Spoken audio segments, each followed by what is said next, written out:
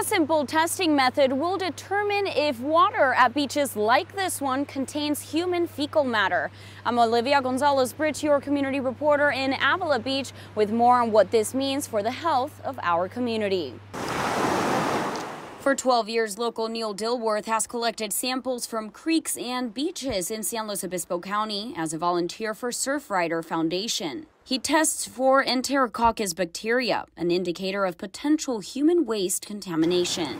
The organization aims to raise awareness and find solutions to ocean pollution. All with the primary goal of making it possible for people to go and use the recreational waters of this country without being worried about getting sick. Their research shows that pollution at recreational beaches results in 20,000 health advisories annually. Just within the last month, SLO County issued 3 advisories following sewage spills in Morro Bay and Pismo Beach. Some beachgoers are becoming used to these announcements. I do think that everybody should be aware that by getting in the ocean, it is risks. Now, a relatively new DNA testing method aims to help Surfrider identify the sources of waste in water. Dilworth brought me along to see the process.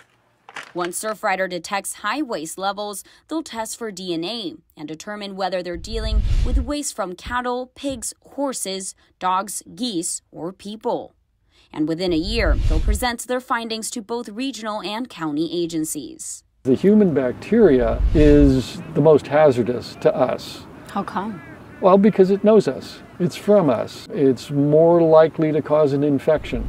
I spoke with Jeremiah Damry from San Luis Obispo County's health agency via Zoom. His department collects ocean water samples weekly, but doesn't use DNA testing because their state-funded monitoring program doesn't allow it. They analyze the samples for indicator bacteria. I asked Damry what will happen if Surfrider's reports show alarming levels of human waste. What do you do from there? We don't have anything in place for that right now. I guess we'd have to kind of collaborate and, figure things out when and if that comes up. Dilworth tells me the Surfrider Foundation's ultimate goal is to go out of business. That's our hope, is that, the Regional Water Quality Board and potentially the county will combine and work to get grants to find out where these sources are and see if they can be remediated. In Avila Beach, Olivia Gonzalez-Britch, KSBY News.